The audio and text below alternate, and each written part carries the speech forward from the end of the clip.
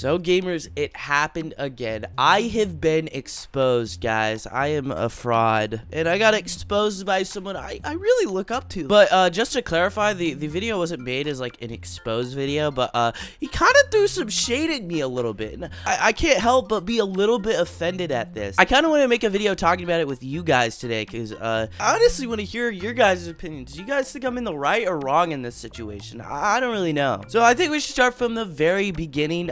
So I did a video talking about Clownixio, how they were pretty much utilizing their fan base to commit child labor, and that is not a joke in the slightest, because that was quite literally what was happening. Now, I might have been a little bit misinformed here, and I will clarify my point, but pretty much no text-to-speech, huge Discord YouTuber, I guess, because he does videos just talking about everything going on in the Discord and kind of Roblox community. He did a video today, and he kind of talked about my video about Clownixio and Ooh Cute Single, and here is the little clip of it. Child labor, free Robux, and an illiterate moron. How did all of this stem from a single email? Bro, I cannot tell you the hype that was rushing through my veins when I saw that, like, intro, because I hadn't even seen what you was talking about me in the video. I didn't know, you know, it was kind of, like, made to, like, you know, go at me a little bit. I've never been so disappointed in my life. Oh, I should also probably clarify something, like, no hate to this dude at all. Please do not send hate or write any comments on his YouTube channel, as this video is more made for you guys and my audience, because I'm willing to admit I am a biased person, and I obviously am looking at different situations from a biased perspective. And if there is something truly that I'm in the wrong on, I want to hear it back from you guys. I don't want to hear it from someone else's fan base or someone else, from the sounds of it, doesn't even watch my videos or know my content. Now, before I show you guys what no text-to-speech said about me, I actually want to show you guys a clip from Ruben Sim's channel,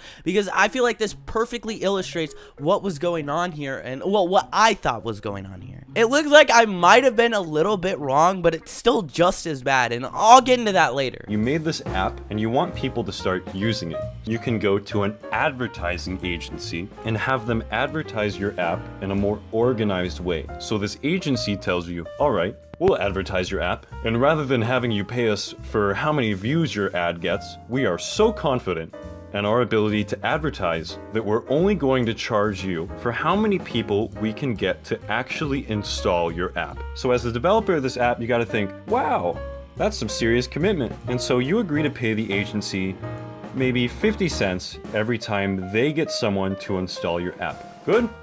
Good.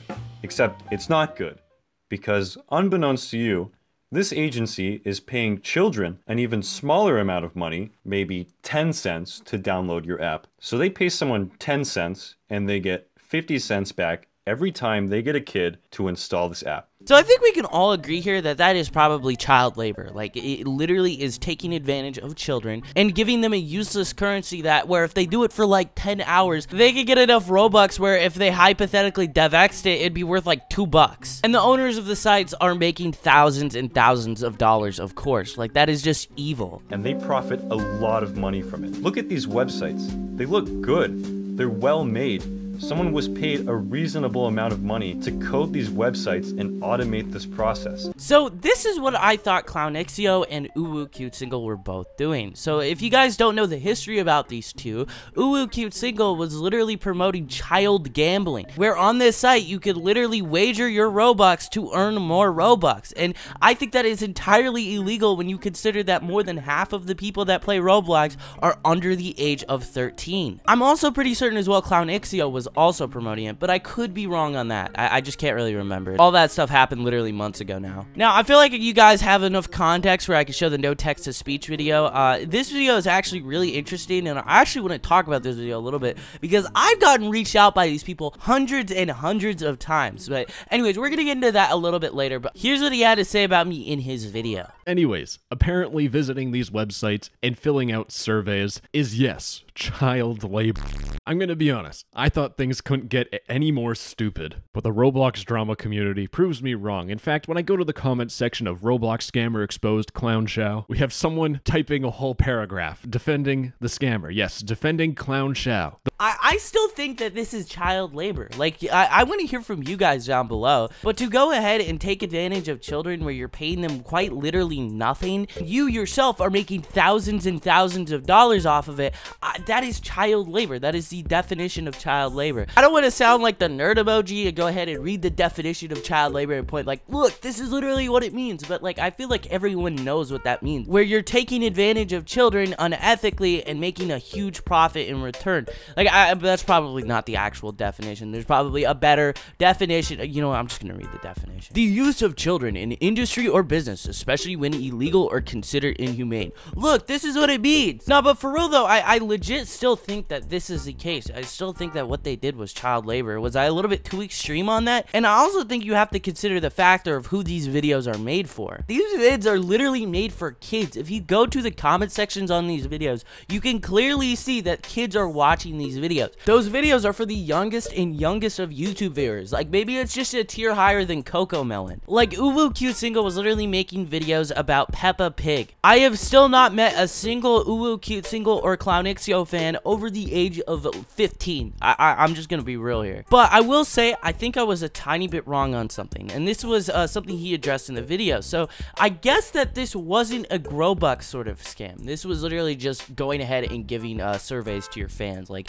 you don't even get anything in return. I'm honestly debating if it's even more unethical now that you literally don't even get anything in return. You're just getting scammed. Like, they're just scamming children at this point. But I do want to talk about something though about the video he made, and this is a very interesting thing. So if you watch the video, he talks about these emails that they're sending out to creators, and I swear to God, I've gotten hundreds of them. And if you guys don't know, I have another channel, right? And my other channel has about 80,000 subscribers.